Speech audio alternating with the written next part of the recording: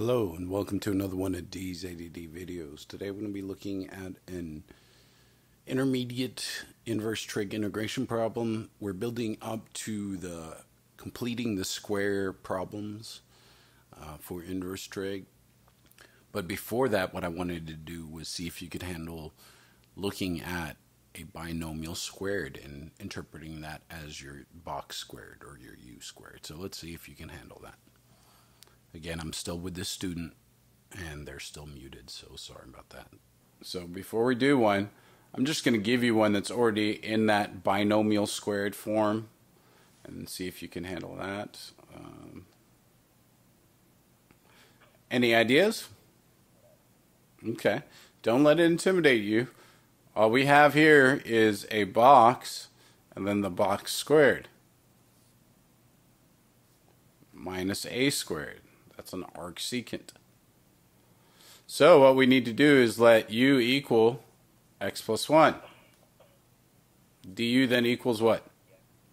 Good. And at that point, you have the ability to substitute and then plug back in. A is going to be 2. And then plug back in what your u equals. Do you understand? Do you have any questions? So the clue was that you had this and this was the same thing squared. So that's the basic form of the, right? Okay. So now that you got that under your belt, let's look at this one. Did you write the last one down? Did I give you enough time to write it down? Are you sure? I can give you another couple seconds. You got it? All right. Let's look at negative dx. Let's see, x squared minus, what would work here?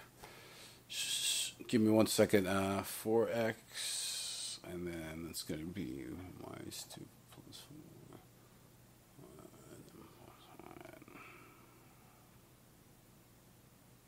4. No, that's not going to work. I need 13. All right, let's look at this problem here. So at first glance, it looks like a nightmare because you can't do u sub. You can't do it separately. There's no long division to it be done, right? And then you're like, okay, well, let me try by parts. Well, that's not going to work. Well, how about partial fractions? Can we factor this denominator? Are there any factors of 13 that add up to negative 4? No, there aren't, are there? So we have to ask ourselves, well, what the heck is going on? Then you have to start thinking outside the box. Okay? So here we have something that may be manipulated to give us one of the inverse trigs. So what you do is you say, okay, let me try completing the square for the denominator. And in completing the square, the first thing you have to do is make sure this coefficient is a 1, and it is. So then you take half of this term and then square it. And it goes here, and then you do the opposite right there. So let's do that. So when I plug in, I'm going to have integral of negative dx over x squared minus 4x, and then plus 13 over here, left a little space. What's half of negative 4?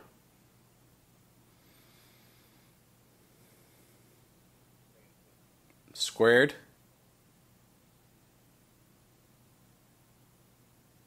What happens when you square that negative 2?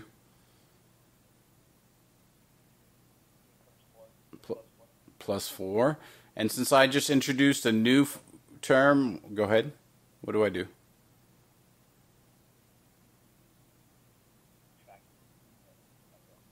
Good. So now when I did that, I have to rewrite the problem.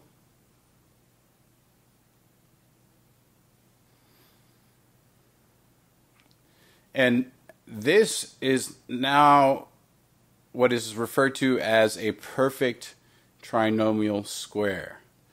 And that means that you can rewrite this as a binomial squared.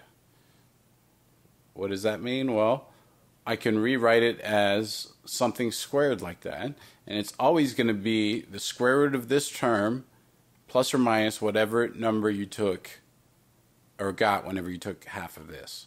So square root of x squared is x, and what was half of negative 4? Negative 2. So you put the negative 2 there, and that's rewritten. And then here, what's 13 minus 4?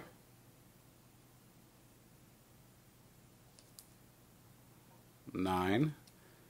And now it looks a lot more like an inverse trig, right? D box over box squared plus a squared. So what you can do is you can then let u equal x minus 2. Du then becomes dx. And you're going to get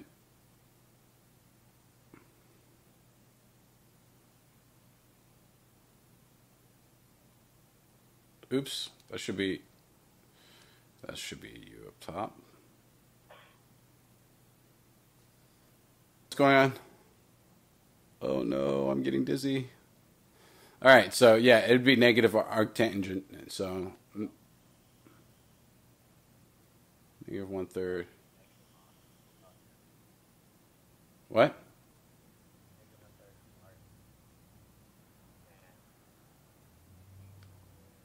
Stop saying squared. There's no squared here. Whenever it gets over here, it's no longer squared. It's just u over 3. It's okay. I'm just trying to make a point because it's the second time you've made that mistake, so I don't want you to keep making it. So sometimes I'll just emphasize something, not because I'm angry. I just want you to be aware of it. What kind of teacher would I be if I got angry when you made a mistake? What are you doing, Johnny?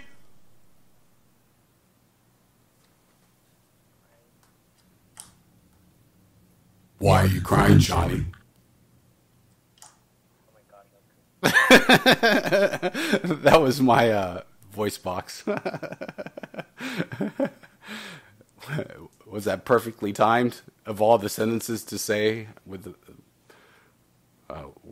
I think that was, yeah. You know what?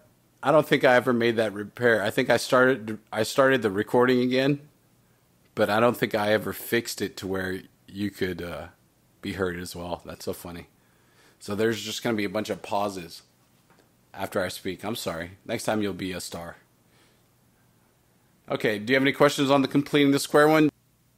So I hope I've further eliminated any doubts you might have. They can get even trickier than this. So practice, practice, practice. Thank you and have a nice day.